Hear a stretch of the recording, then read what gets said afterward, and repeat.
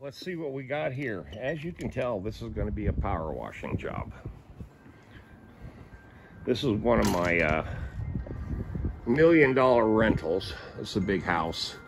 It's 6,000 square foot, all brick, 3 stories high with a basement, way off the ground, right on the golf course. There's number 5, I believe. But anyway, look at this. Now I'm going to tell you something about this kind of neglect. Now this is a rented property. It's been rented for 5 years. I do the maintenance on this place. And guess what? They haven't called me in 5 years to power wash this place. Look at this. Look at the mud. This is from potting plants. Look at that. Look how black it is in that corner. Look at this. Oh yeah, this is a good one. This is going to be a good one. And it gets better. All the brick, all the windows, all the door tracks. Look at this. This is as bad as it gets. Leaves. Everything's green. The furniture is green. The brick is green. The windows are black. I mean, this, it shows that it has not been done in 5 years. Plus, believe it or not, I replaced that board 6 years ago. That's the only board that was bad. Now there's 3 more boards that are bad. In fact, this one here, they're spongy too. You can tell. This one here is real bad. And this one over here is bad. Yeah. And there's a third one somewhere in here. There's a third one that's real bad too. I can't remember. But I've already bought the lumber. This needs to be painted.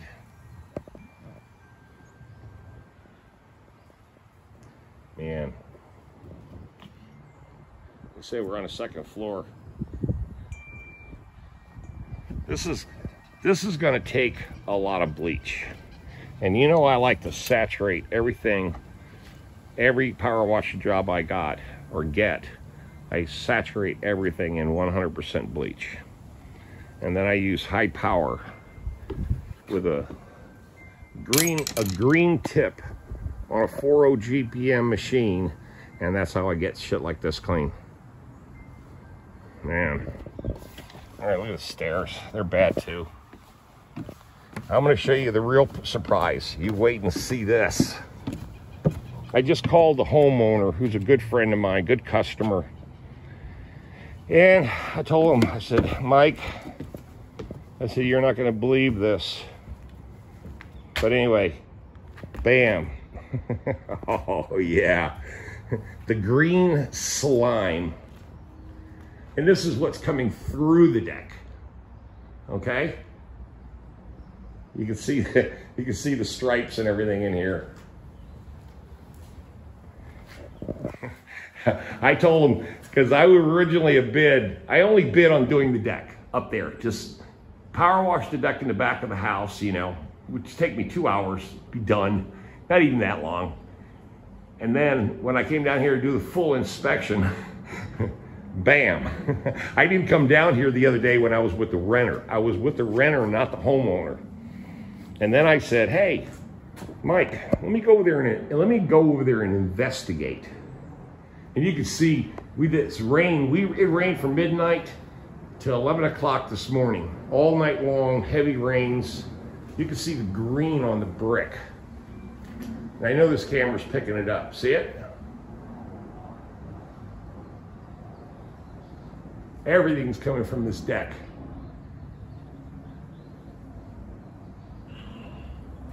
Wow.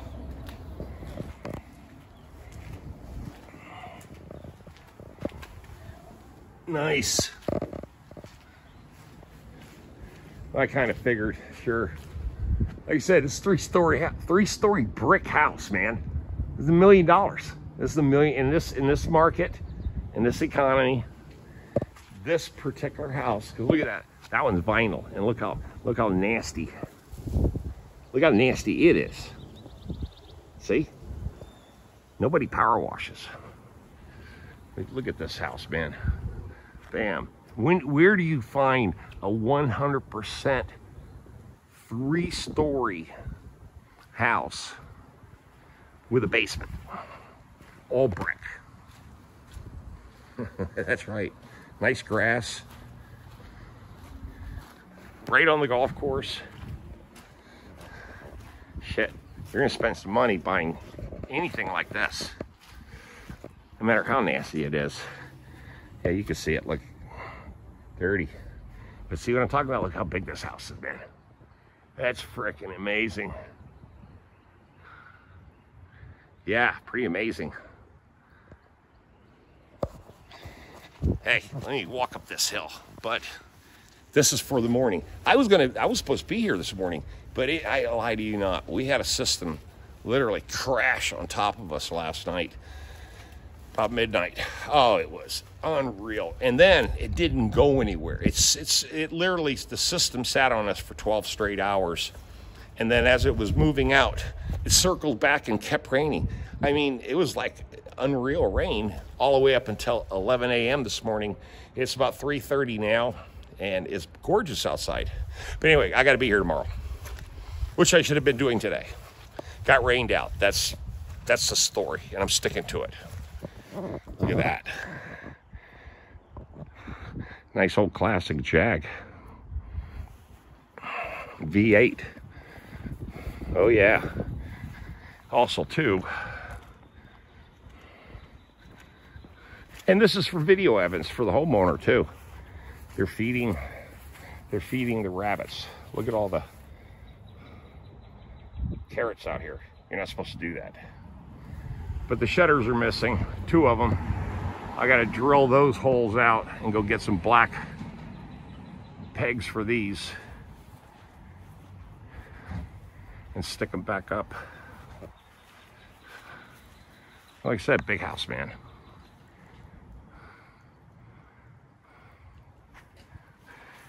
And all the houses around here are all the same. They're all big. Everything's big. And now everything's expensive. But I got my stuff already ready to go. Like I said, I was supposed to be here this morning. We've gotten so much rain, man. I got a case of bleach, which these are true 1.5 gallons. Get it at Sherwin-Williams. And got my power washer there, got all my hoses and everything. Wand. Got 100.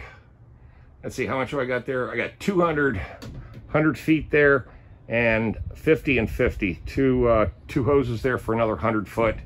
That'll get me there, so I don't have to drag the power washer all the way in the back. But yeah, and I got a small gutter job I got to fix. Got the 2 caps, and here's the shutters. I wanted to get them out of the weather. They've been laying in the dirt for a while. So let them sit in here dry out. So I'm gonna I gotta buy these plugs right here. And believe it or not, Home Depot's the only place that sells them. Lowe's does not have these, not in my local store anyway. Okay. Plus, I got a really cool job putting together a plastic utility shed that was blown over and dismantled, laying on the ground for a year.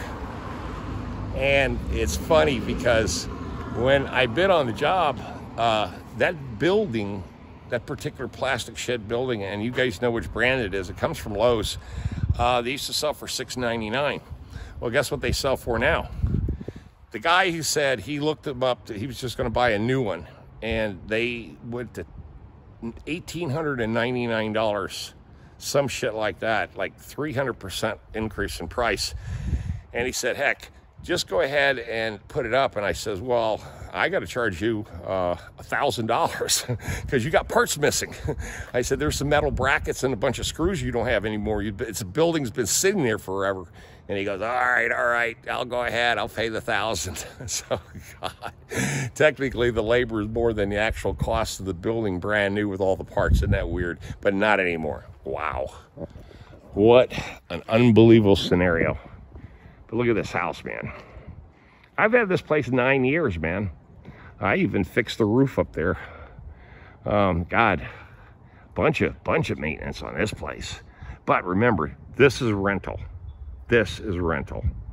So it's treated completely different. Every tenant's different, and it gets rented every 2 years. It's always stayed, believe it or not, this place always stays rented, always. Executives from all over the world come here and live because this is right in the heart of Raleigh, this neighborhood, in the heart. And it doesn't matter if the rent's $5,000 a month or $3,700 a month. It doesn't matter, believe it or not. They all get rented. There's nothing for sale, and there's nothing for rent in this entire end of the neighborhood. I lie to you not. I live not far from here, and I know this street. I know this area. So it's pretty crazy. And this housing market just got more hotter. It went up another 25% in value just in the last 2 weeks. Again. Amazing. It's just amazing. And I know there's conflict all over the world, but you know what? There's no conflict here, man. This is nothing but high stakes residential housing boom. That's all it is. A high stakes residential housing boom. And it's not going to stop. Leave those comments. What do you think? Tom out of here.